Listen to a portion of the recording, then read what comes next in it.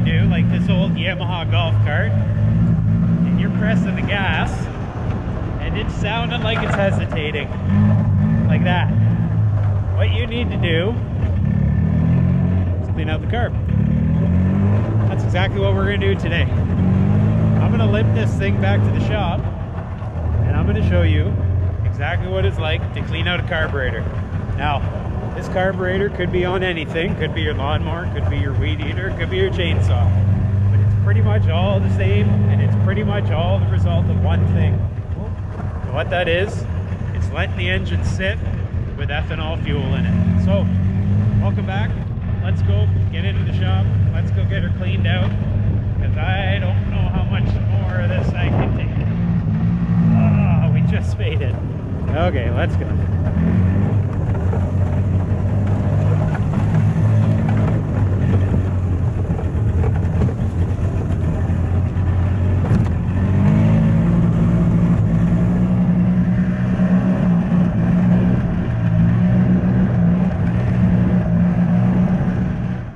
Alright guys, well, we're in the shop. I got the carburetor off my Yamaha golf cart. The Yamaha out there, I believe it's a 1982, somewhere in there, either 82 or 83, 2-cycle engine.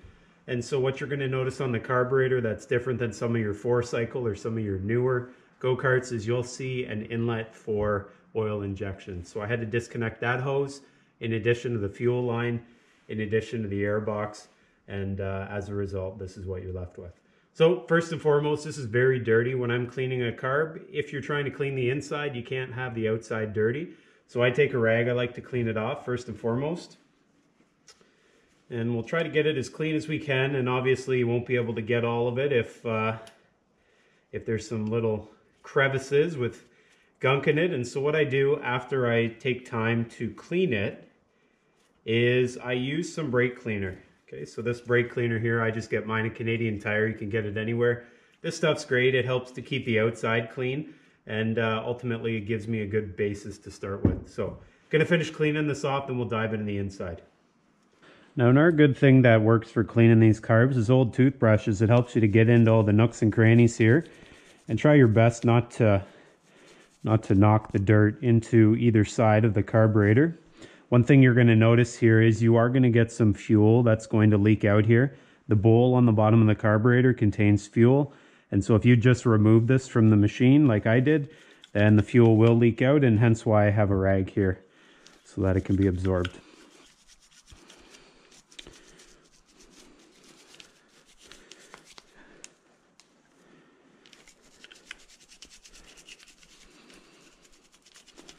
And you don't have to clean the inside. You shouldn't have gunk in there like dirt anyways. If you have dirt in there, you've got problems. You probably need to put a air filter back on, because it's either been chewed away by squirrels or you didn't have one to begin with. So you should definitely not have any type of residue like dirt or anything on the insides of your carburetor.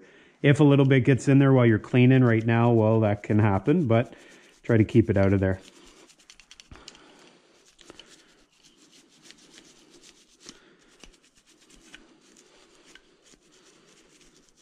All right, and these screws here, they're set in a certain position for a reason. Try not to adjust them, like try not to move them. If your cart was running in general, like it was running maybe poorly, but it was running, try not to adjust them to start. Just leave it how it is. What I find 9 times out of 10 is that after a carb clean, which we're about to do right now, regardless of where those were set, your machine will run 100% better. So that's pretty good. I got most of the hardened gunk off. And so once you're satisfied with that, which I think I'm pretty satisfied with, what you can do is you can then use the brake cleaner. And the brake cleaner is obviously designed for brakes, but it works for this too. Gets all the oily residue off the outside. And keep in mind, I have never taken the carburetor off this particular golf cart since I've had it. It's always run good, and so why mess with a good thing, right? So that dirt has probably been on there for quite some time. Now the brake cleaner will evaporate according to the bottle there, but I like to just wipe it off anyways. Okay, once you get it to a point where it's relatively clean like this, then you can start working on the inside where your actual problem lies. So, what are you going to do first? First and foremost, you're going to need a socket. In this case, I'm using a 14mm socket. I'm going to remove the bolt on the bottom, which will allow this bowl to drop. So we're going to grab a hold of this, make sure it's in the loosen position. And you will get some fuel that comes out here, so make sure you have a rag handy. Okay, you can see the residual fuel there. You guys see that? It's probably what's causing the issue. Another reason I have a rag here, stuff is less likely to bounce around and go on the floor where my old eyes can't see it. Now, looking from the bottom side down, what you're going to see here is something like this that should be moving freely up and down. This is called your float. Underneath of it, and you guys won't be able to see it, but underneath of it, pretty much under that flap of metal where my screwdriver is pointing, you'll see a pin. And actually, this just is about to come out, so let's take it right off. There we go. Here's the pin I'm talking about. You'll see it right at the very tip of my screwdriver. That pin should go up and down. Okay, it should move. If it doesn't move, oftentimes it'll get stuck in the down position, meaning depressed all the way. If it gets stuck that way, you're going to have some issues. So make sure it moves freely. Mine appears to be moving freely. Another thing to look at with this carburetor, see that the seal here, so see this black O-ring, make sure it's in place. On this bolt, make sure your washer's in place. It's in orange there. You can get rebuild kits for most carburetors. Do a bit of a search, go to your parts store, and oftentimes they can hook you up. Anyways, what you're most concerned with after you've taken the bowl off, or even if you left it in place, is what's down here in the very center. Down there in the center, using a flathead screwdriver, down here in the center, you're going to have to remove something, and you want to be very careful.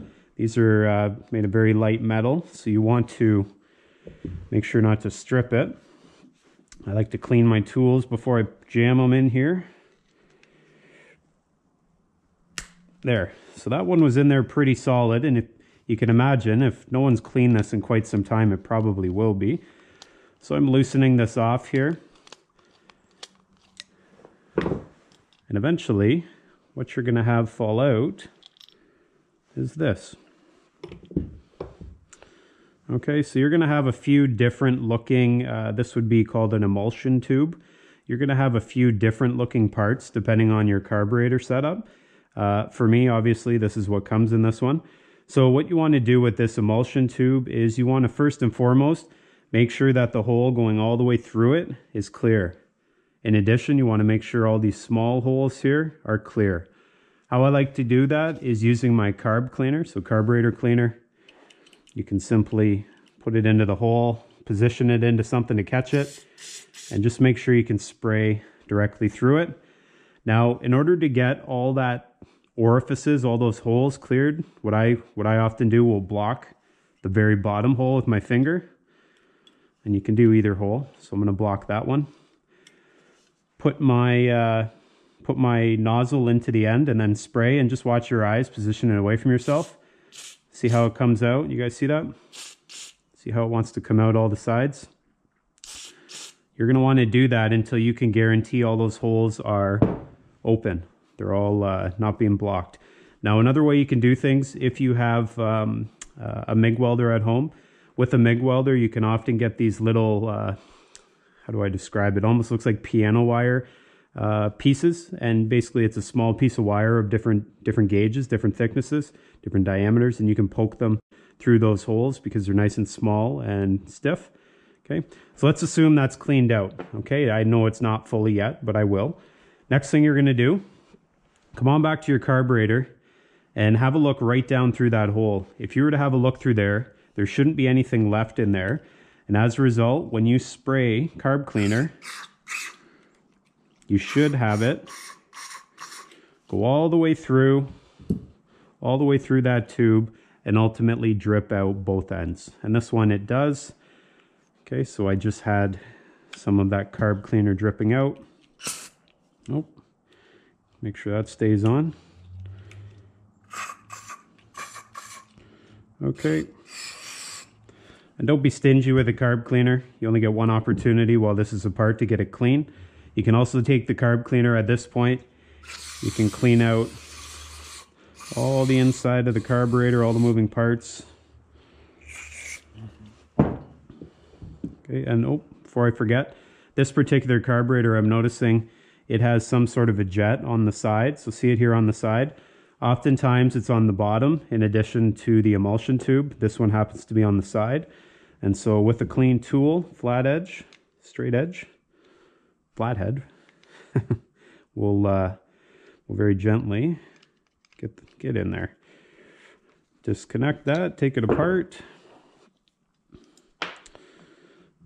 And if you have a look here, this will likely be a jet for the carburetor. So what you need to do is, it's probably hard to see, but there will be a hole down the center of that jet.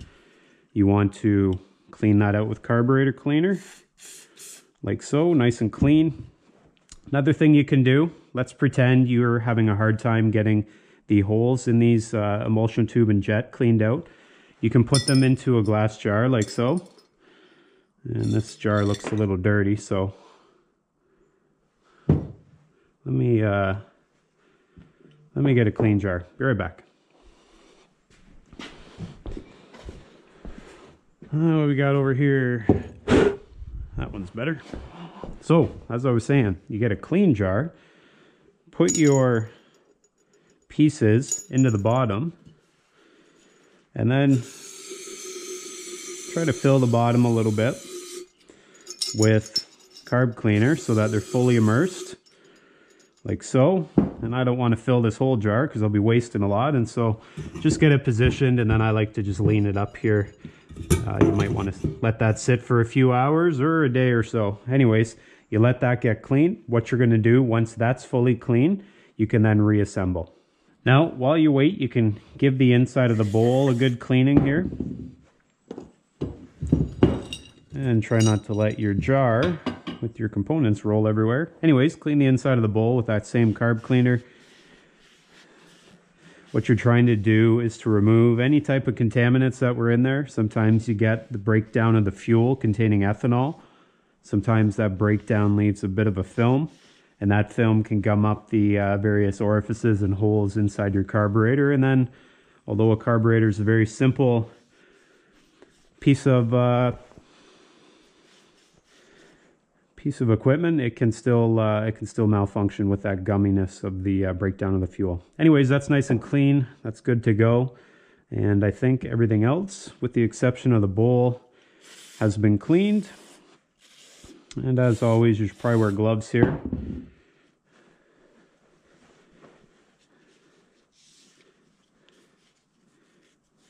Okay, and just be careful, all these little parts. Keep in mind, this is a 1980, what I say, 81 or 82 machine. Getting parts for this may be more difficult than simply getting parts for a brand new machine. So take your time, be gentle, and don't break anything. All right, so I let all these little parts here soak for a few hours.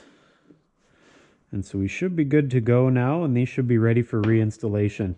So first thing I'm going to do is I'm going to flip the carburetor upside down. Keep in mind I have thoroughly washed all of this with carb cleaner. So I'm going to put this little guy here, and this one is that needle that goes up and down. You may or may not be able to see it. Let's get my screwdriver out. So right off the tip of my screwdriver here, there's a little needle here that should have some spring to it. If that little thing there is not springing back, well, your float is not going to function properly. Double check that it's working before you reinstall it. Dropping it right back down in there. You guys can see it there. What I like to do while I'm disassembling things that I'm not overly familiar with is take pictures. In this case, I didn't take pictures because I am familiar with carburetors, but that could be a tip to help you guys. Anyways, that's that. You can put your float on at this point, or you can decide to wait. I'm going to put it on because it's handy. This little rod here will go into place and hold that float there.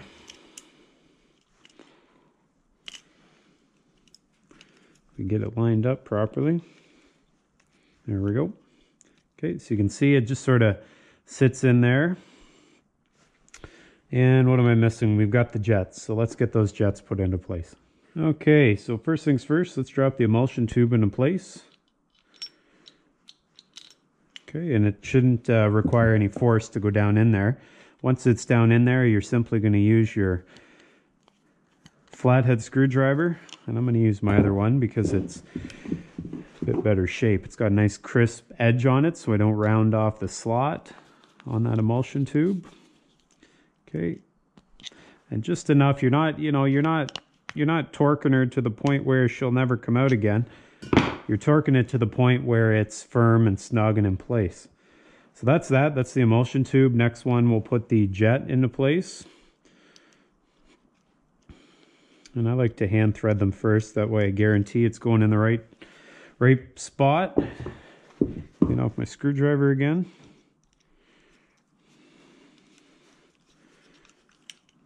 Oh. Trying to be gentle here.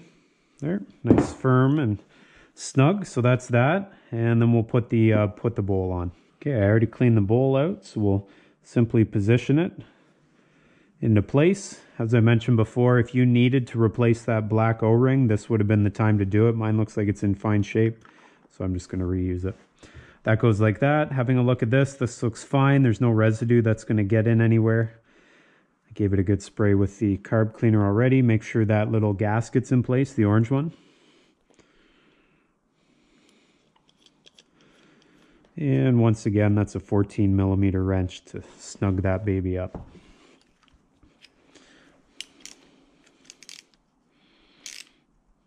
Good. That's it. Carb is fully functioning. Everything looks clean. This is ready for reinstallation. I'm going to go ahead and do that, then we'll see how she runs.